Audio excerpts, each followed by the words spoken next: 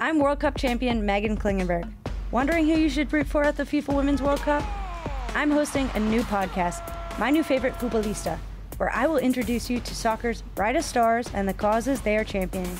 From the 22-year-old American phenom speaking out about student-athlete mental health, I try to just approach everything with you don't know what someone's going through, to the U.S. defender who travels to tournaments with her young son. Am I ever gonna be able to run for 5 minutes straight? Check out My New Favorite Futbolista wherever you listen to podcasts. Edit audio. What is the WNBA? That's women's basketball, which I absolutely love basketball. I'm useless at it, and if the ball comes towards me, I scream. But good for the women that can actually play it. This is Rebound Revolution, a not-so-basketball podcast bringing you the revolutionary on and off the court happening in the WNBA. From queer baddies to history to ones to watch, join me, Money, as we get into it all. This week, my guest is Laura Lewis. We talk about what it means to have an intergenerational basketball legacy in your family, healing through basketball, and about her team, All My Relations. Brushing off that energy. What I like to do is just basically brush off my chest, brush off my shoulders. I'm just all right, new start. I continuously go back to that. So after the 2022 NCAA championship game, I'm scrolling through WNBA Twitter, watching everyone give Dawn Staley her flowers for winning her second championship as the head coach of South Carolina. Rightfully so, Dawn Staley is an icon. But as I'm scrolling, I come across this TikTok by a creator named Jaren, who happens to be a fan who was at the game. In this short clip, the creator shares a story about watching Dawn Staley take off the t-shirt she was wearing and give it to someone in the crowd. Who was that someone? None other than Res Ball icon Reneldi Vicente. Reneldi played against Dawn in the inaugural season of the W after signing with the Phoenix Mercury, making her the first Native American to play in the WNBA. Okay, why am I gushing over Reneldi right now? Well, you'll hear more about her because she's my MVP this week, but mostly because indigeneity gets presented through most media as an identity of the past, as the history of America, and not as the vibrant communities that are fragrantly alive right now. And we see this in the W, both in players of the past and in teams of today. There's even a team owned by the Mohegan tribe, the Connecticut Sun. Creating spaces for culture and stories of Indigenous women to be told has an impact that goes way beyond the basketball court. Right now, there are states trying to outlaw and who have outlawed the teachings of true American history. So it's an act of resistance to see Native and Black women collaborating on every level in the WNBA. Hey, Laura. Hey. Thank you so much for coming on Rebound Revolution. Oh my gosh, thank you for inviting me. I'm super excited to be here. So first, can you just tell me a little bit about yourself? What brings you to women's basketball?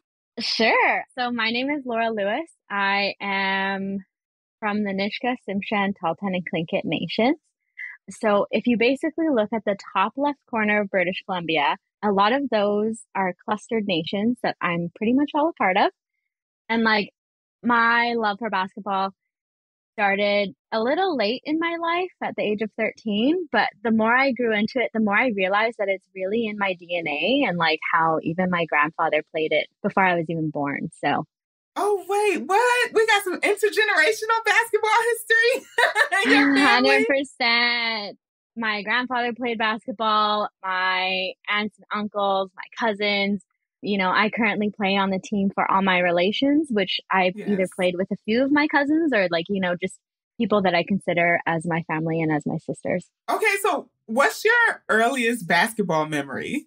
The earliest basketball memory that I have is I wasn't very coordinated back in the day when I was first starting at the age of 13. So I just remember that I was trying to go out for a layup and I ended up charging a girl. And then I was known as Bulldozer for a little while. Ooh, but that nickname though.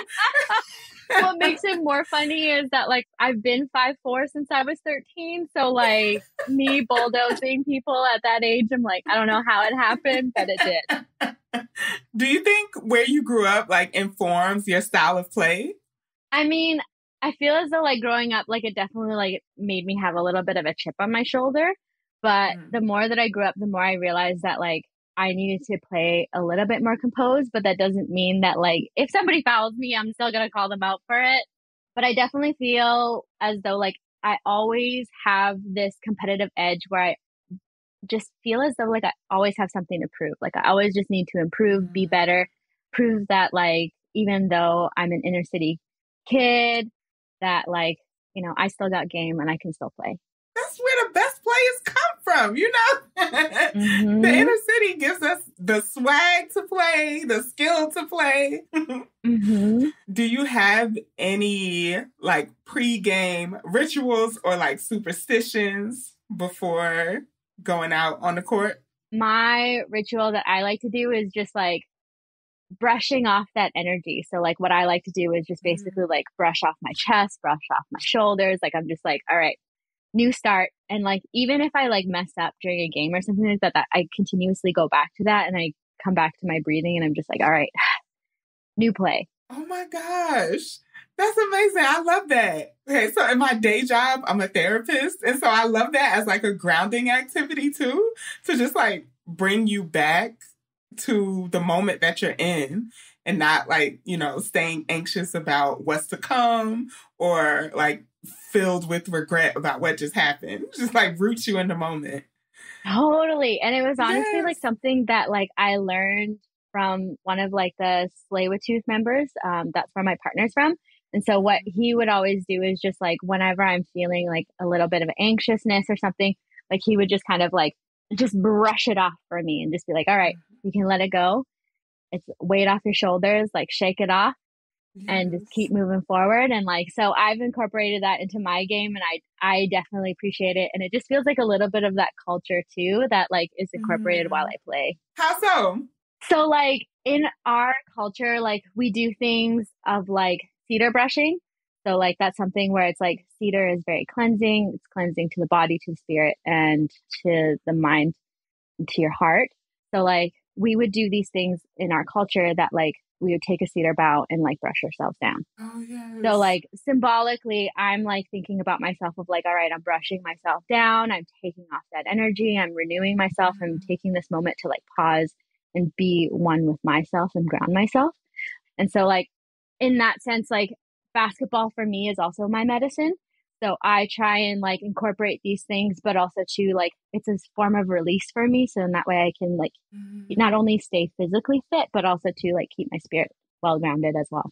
Oh my gosh. My brain just started, like, connecting so many things, like basketball as medicine, not just through, like, the movement, but also the rituals and practice that we have around it to, like, get ready, to release all the feelings in the moment, to, like, make the free throw or whatever it is.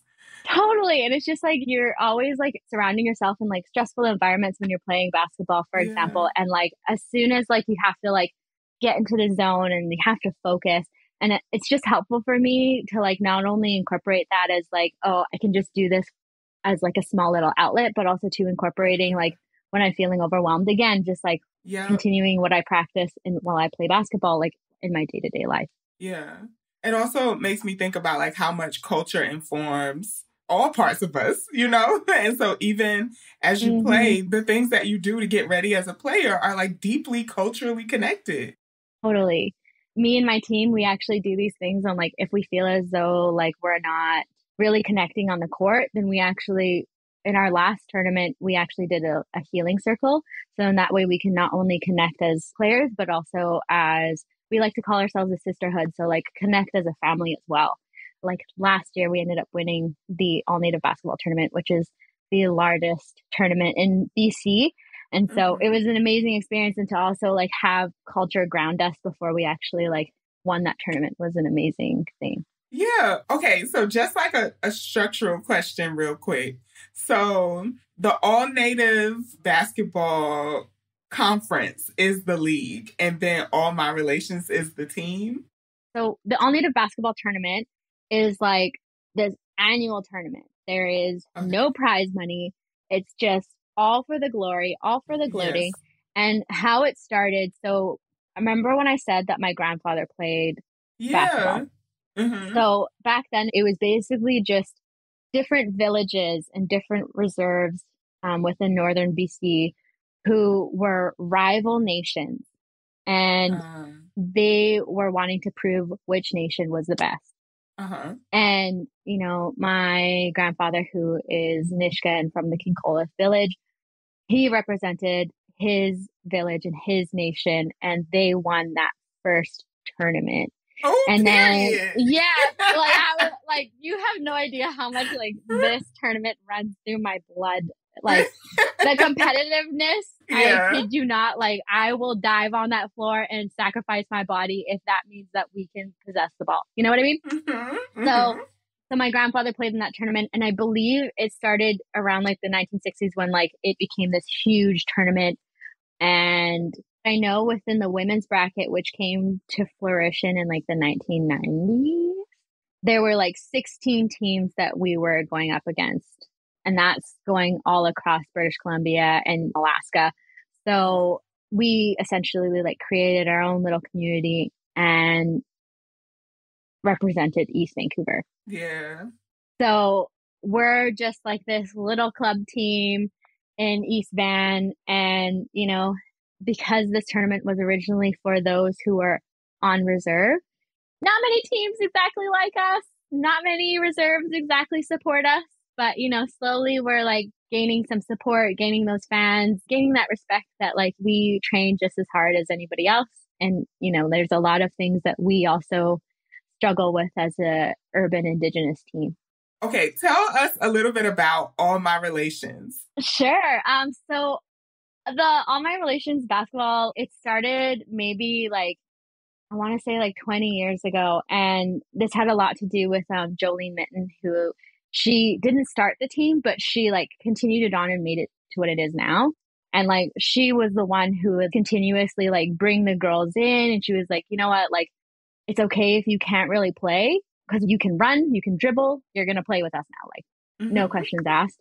And she brought these people in, and she not only brought them in, but she brought them together, if that makes sense. And so that's how it kind of began. And gradually we made it into something bigger on like not only just within the team, but giving back to the community, you know, like raising awareness about MMIW, talking about like intergenerational trauma. Laura, sorry, I don't mean to interrupt, but you just said MMIW. Can you say a little bit more about what that is? Totally. So missing and murdered Indigenous women, like right now in Canada, actually recently, it's been finally acknowledged. And this is the thing that we as Indigenous people have been fighting for, because missing Indigenous women, because we're overly sexualized and we're such a small group, but like I know that it has affected my life in me losing a few of my friends and not seeing them ever again. I know that it has affected a few of my other teammates. We were actually trying to look for one of my teammates' relatives. Her name's Chelsea Poorman. She was found, but unfortunately wasn't in the best circumstances that we would have liked. It's a harsh reality that we as Indigenous women always have to face in like the two-spirited community, and even the men in our community, which isn't really talked about either, and how we are just always sought out and like disregarded, and like the cops don't really look for us. They kind of just like, oh, she's probably just at her friends, or oh, she probably ran away, or oh, she's probably just on a bender somewhere. So it's continuously making up these excuses, even though like in reality, like we're crying and screaming and yelling just to try and get our voices heard all the time.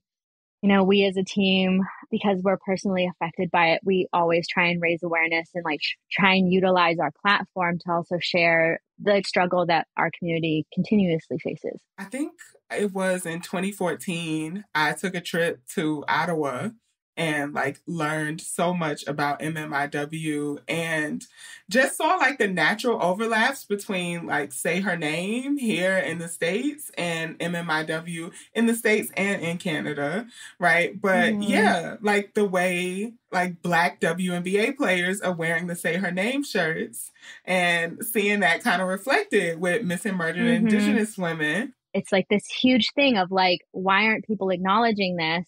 You know, and it's finally nice that like I can see it within like my lifetime that like there's slowly starting to be change in that. Yeah.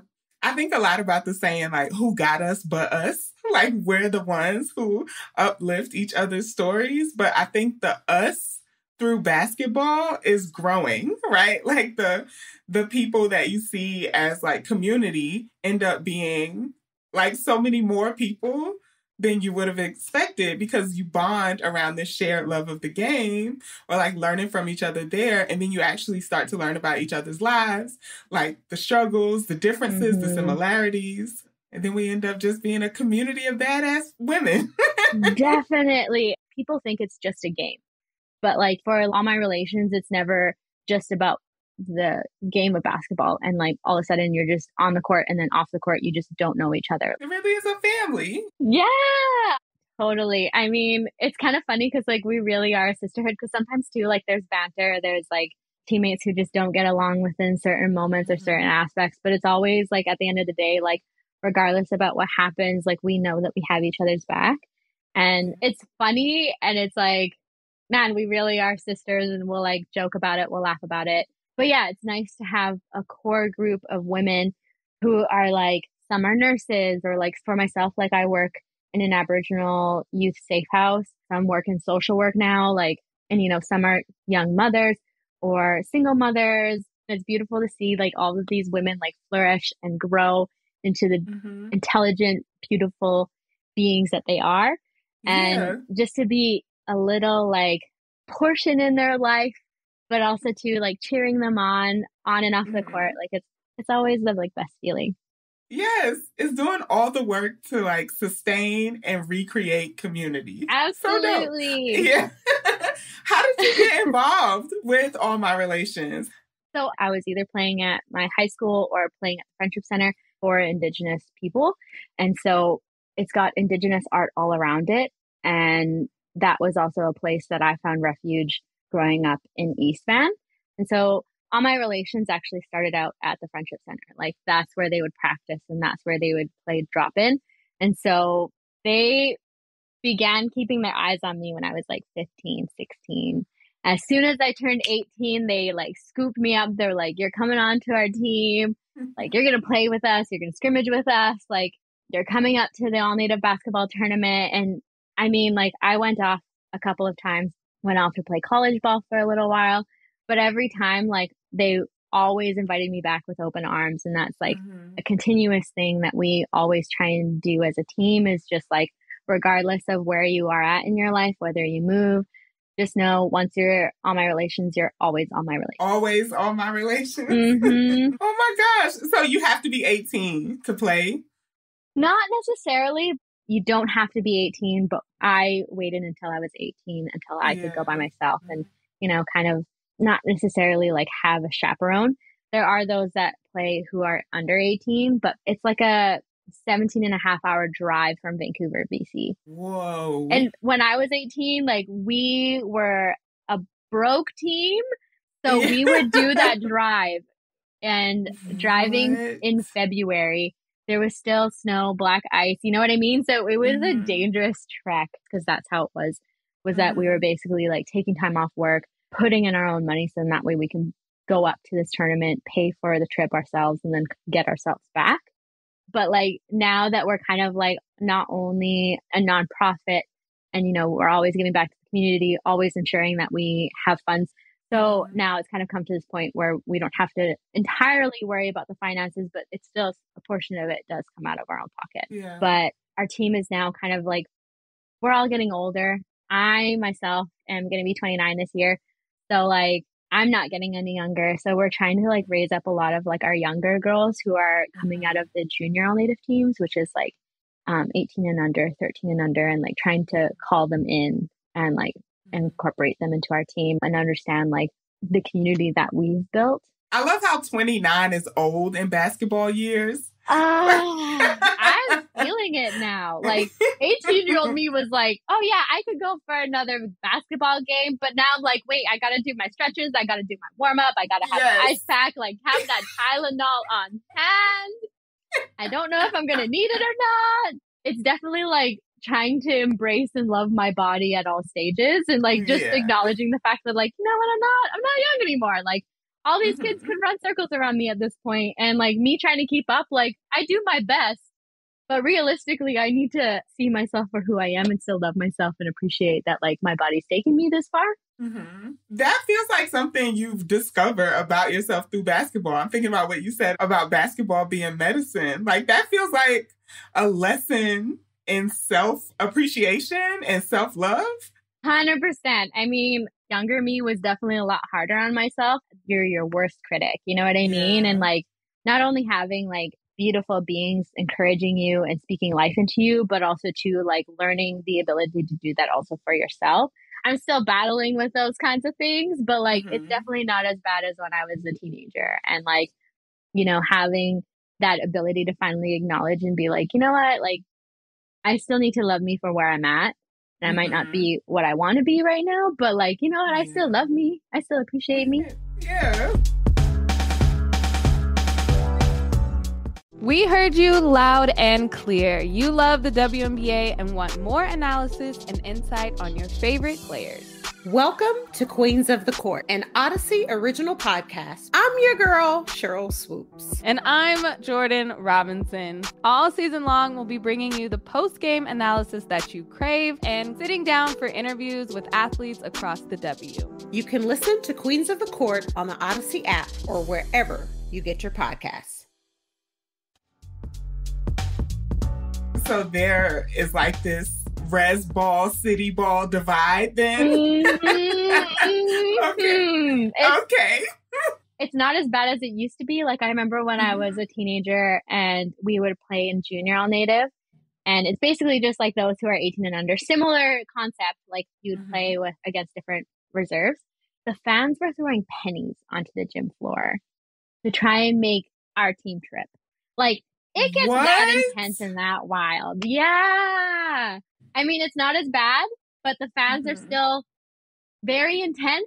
It's an interesting environment. It's really hard when the fans are going against you, but when they're cheering for you, makes a world of a difference. Do y'all have like home court advantage, you know, like when y'all play the city game? Not at all. Not at all. So this tournament is like I said, it's a 17-and-a-half-hour drive away from Vancouver. Yeah. And so this tournament happens at the Civic Center in Prince Rupert.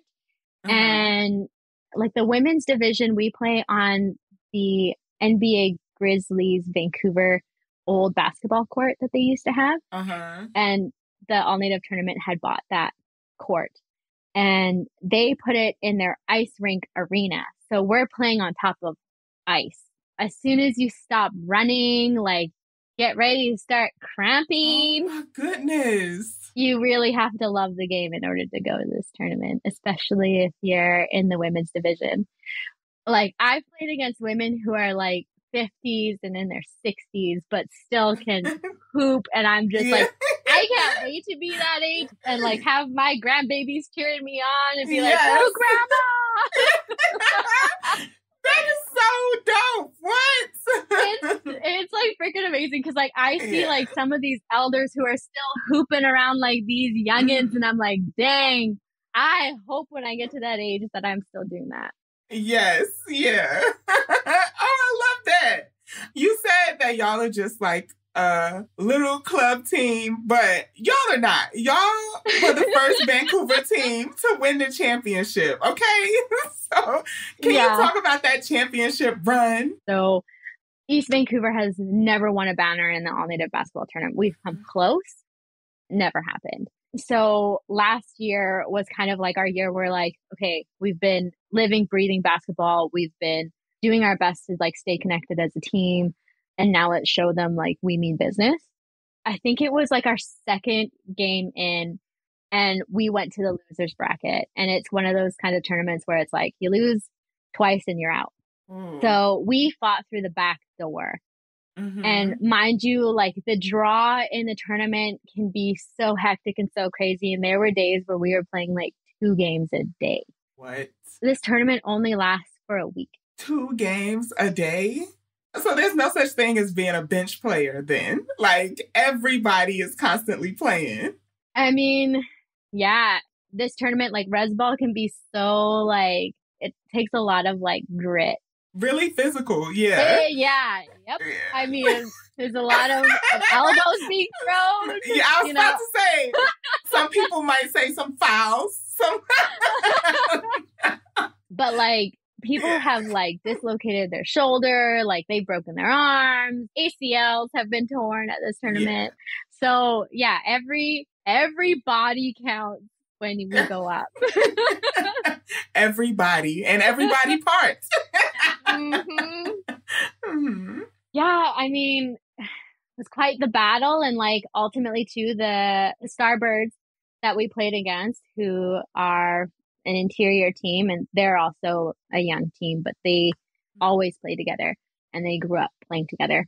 And they've always come in second. And, you know, that was also the team that everybody was cheering for. And so what ended up happening was we made it to finals, and the Starbirds were basically like, oh, we got this in the bag. Like they were acting casual, but we were in it to freaking win it. Yeah. We were not about to give up. And like there was a couple times too, they were actually like up by like 9 points by like the first quarter or like the second quarter. At that point, like it was just trying to hang on, even though like we were so dead. Like we were hanging on by just pure willpower and just trying to like make sure that we brought home that banner and brought home that trophy. So by the end of it, everybody was surprised. All the fans were cheering and standing. I know our team was just crying. Like we ran to the center of the gym, like screaming our little heads off. And like just in this huge huddle and just like crying because like we've been wanting this. Like I know that I've been going to this tournament and been a part of the team for like 10 years at that point. And like to be able to be like with some of the girls that like I've known since I started with the team, and just knowing that like, man, we finally did it. We finally made it. And like a part of me too was like, I know I made my grandpa proud. And I know that like when I came back to Vancouver, there were a lot of like youth that were like, man, I saw your game. Kids that I didn't even know, like kids on the reserve out in Tsleil-Waututh out in North Vancouver were like, I watched the game and like we were cheering for you guys. Oh my gosh. I feel like I can't wait until the movie about this gets released in like 10 years. You know? I feel like so it's like that underdog team that everybody overlooks. And you know what I mean? Like I remember when we had like the news kind of covering our team last year, like I was informing them like we're like the diamonds of the downtown east side. Like we're always under pressure, like we're always on the go, like nobody ever sees us, nobody ever acknowledges us, but like we're working really hard and we just want that moment to shine, and we just want that moment to like be acknowledged. And you know, after all that hard work and after all that time just like laying low, like we just wanted that championship.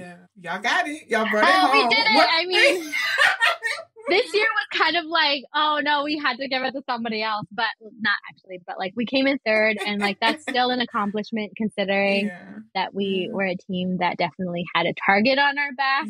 But I'm really happy to say that the Starbirds actually won this year's tournament, and like they have been fighting to win first place for so long. And like I know a few of their players, and I'm definitely friends with a few of them as well. So I'm like, you know what? If anybody else could win this year's tournament, I would want it to go to them. Like they 110% deserve it. Yes. Well, we see y'all champions, and also talking about seeing y'all. So my favorite team is the Indiana Fever, like in the WNBA, and I just love their blue jerseys. Like I love the jerseys, and I think y'all's jerseys are fly too. So can you talk a little bit about like the design? I don't know how much input y'all had into it. Oh, totally. Hold on, let me try and grab my jersey. Yeah, Because you know I was on the Instagram page. So this is my number, 33. So All My Relations, like, if you see there's little writings on the back of the dream catcher. Oh my And like gosh. there's Haida Nation, Stolo, Métis, Silks, Taltan, Squamish. Like these are all the players that have played on our team and who represented their nation while playing. And so as a whole, we are representing our nation. And that's what the team of All My Relations means, is those that were before us, those who are after us, like our kids. All My Relations is basically an encompass of everyone. Yeah. So the beauty of this is that like we still get to represent our nations while also representing our community of East Vancouver. Oh my gosh. That just blew me away. Oh, it's so beautiful. Okay. I'm seeing your jersey and I have to ask you about the number 33 because some of my favorite players have worn 33. You know, I'm thinking about Simone Augustus. 3 is like my number. So what went into you picking 33? So 3 is my favorite number. Mine I too. love the number 3, but the number 3 was already taken. So that was taken by somebody else. And I'm like, you know what? It's not something that I'm going to fight over. So it just basically was like, all right, well, I'll take 33, like double the digits, double the luck, double my favorite number. But later on in life, my mom kind of like let me in on like, actually, that was my number when I was younger. I had no idea, but she was like, yeah, 3 used to be my number that I used to like play like soccer or baseball or basketball. And I'm like, oh. So now it kind of like comes to this point where I'm just carrying on this legacy.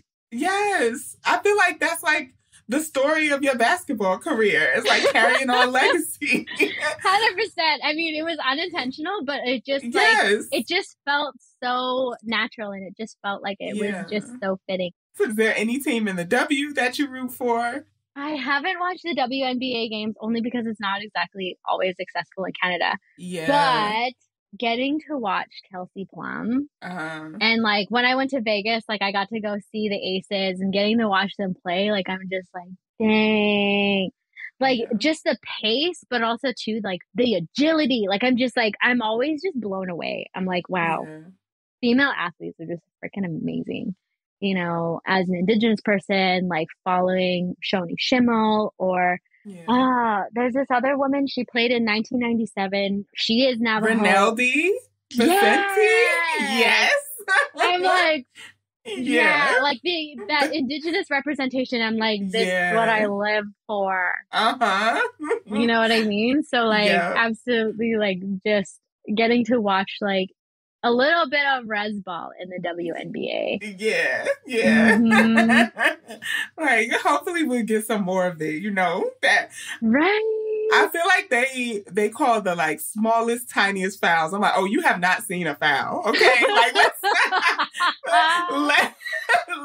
let this game be physical, okay? You don't even. Do you have any advice for Native Indigenous girls who might be interested in basketball? For me, it's basically just like, come out and watch. You don't even have to play, but come and watch.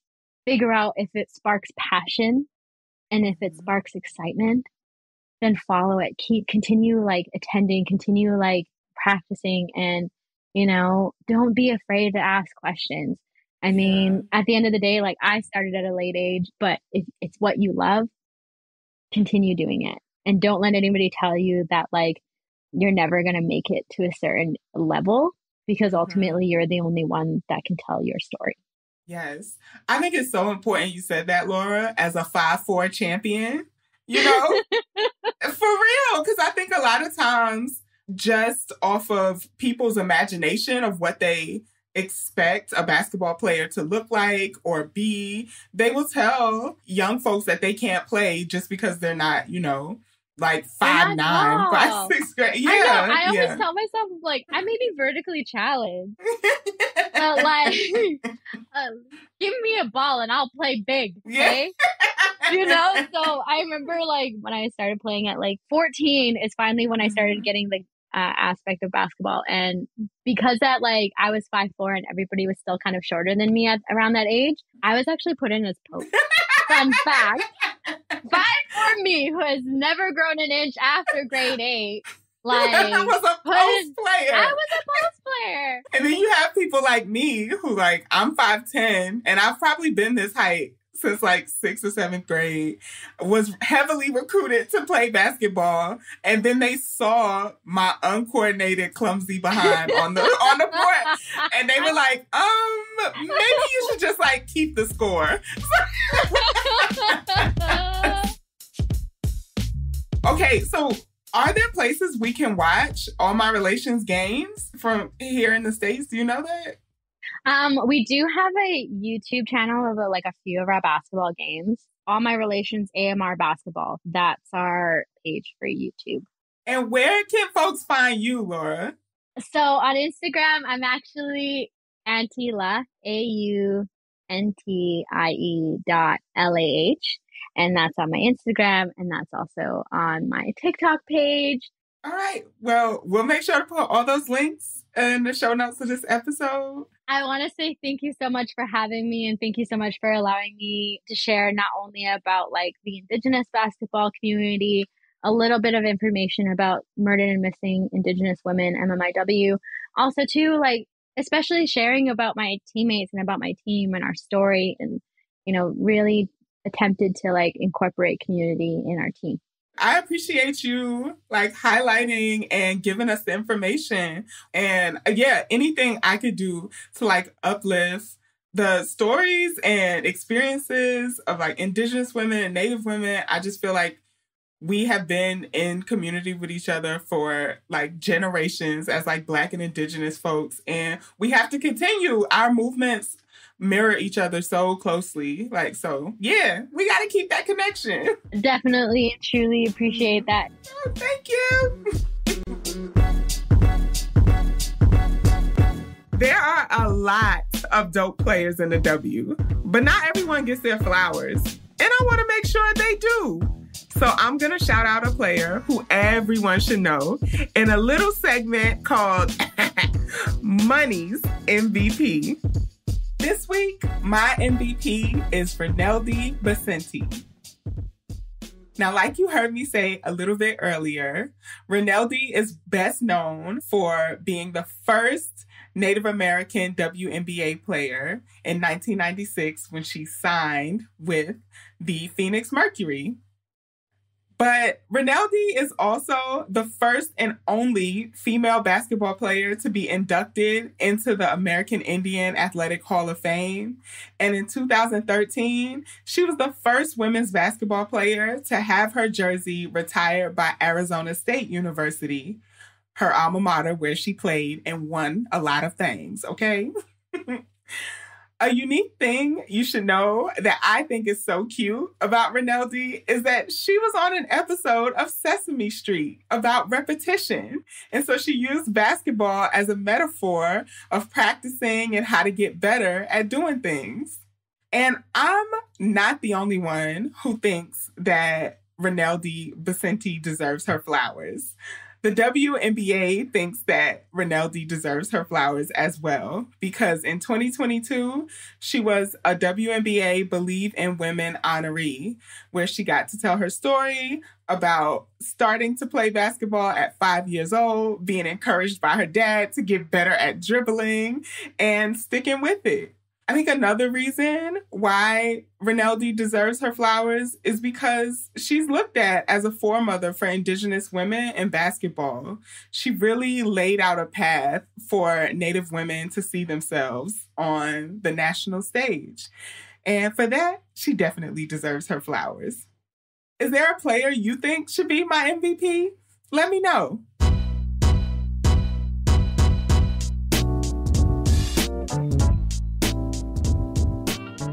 Welcome to the orange carpet. Now, we know these W players don't just give their all to the game. They also like to look real good doing it. So in this little segment, we roll out the orange carpet to give some shine to players, past and present, killing the fashion game. From signature hairstyles to the unforgettable shoe game, let's get into the styles that we love to see. This week, I'm rolling out the orange carpet for the Connecticut Sun jerseys. As part of the 25th anniversary celebration of the WNBA, the league unveiled a collab with Nike for all new jerseys for each team. And the Connecticut Sun jerseys, honoring the Mohegan tribe and the tribe's former medicine woman, are some of the most detailed basketball jerseys I have ever seen. Like I mentioned earlier, the Connecticut Sun are owned by the Mohegan tribe and play at the Mohegan Sun Arena in Connecticut. So it makes perfect sense that their jerseys will honor the rich history of the Mohegan tribe. The home jerseys are called the Explorer Edition, and they're in the classic orange color of the team. The detailing, though, on those orange jerseys symbolizes the Mohegan understanding of life force and unity. And what is the sun if not life force? But my favorites, and I think my favorites for every team, are the Rebel Edition jerseys. For the Connecticut Sun, their Rebel Edition jerseys are this brilliant blue color, which is apparently the same color as the medicine woman's garb for the Mohegan tribe. And it looks incredible on the court. It doesn't matter if you have like terrible seats all the way up at the top, you can see those blue uniforms. The jerseys also have kisik across the chest, which is the Mohegan word for sun. I think it's so powerful and important that the Mohegan tribe got to have input, represent one of their women heroes, and have their culture symbolized and not misused by a major sports team. How iconic. This is how you do it. I can't wait to see Natisha Heidemann and Brianna Jones back in Connecticut Sun jerseys and on the court this season. Let me know who else you think should be on the orange carpet. Rebound Revolution is an editaudio original podcast created in collaboration with The Cube. I'm your host, Money McEachern, and this episode was produced by Melissa Houghton, Mick Finnegan, and me. It was edited, mixed, and mastered by Mick Finnegan. Our supervising producer is Anna Deshawn. Our executive producer is Steph Colburn. Thank you to Kathleen Speckert and the whole editaudio team.